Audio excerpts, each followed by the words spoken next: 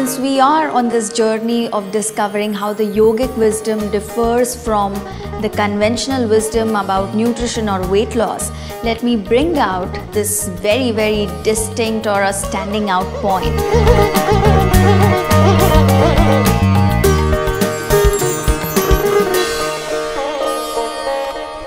5-6 o'clock time where you're just craving something, lunch is over and dinner is a long way ahead.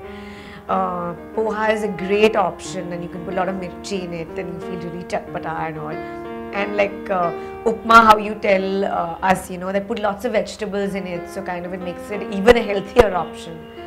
So even I love eating all that, and so you don't feel deprived, you don't feel that, oh, I can't eat the little yummy Indian snacks and everything. So it's not just boiled down to eating gajar kakri sticks and being very like prim and proper. You can just eat every normal household normal stuff but still kind of lose weight and maintain your weight. I lost 25 kilos because of you eating fish curry and rice every night. When I tell my friends and I tell people, they're like, oh, you're lying, how is it possible, how can you eat carbs at night and lose weight? But I think the amazing thing is that, Rujuta, you've taught me how to eat right and eat what I like, eat carbs and lose weight the correct way. And I think now it's become a way of life for me, and I kind of endorse it like wherever I go.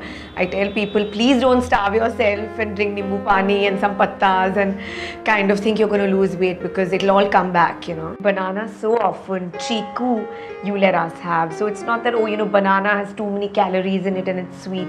It's actually really nutritious and gives you great energy levels, when we're working or a bit stressed out and have a busy day, or you're taking a flight. It's such a great option to it fills you up and you still get all your nutrients and feel energetic.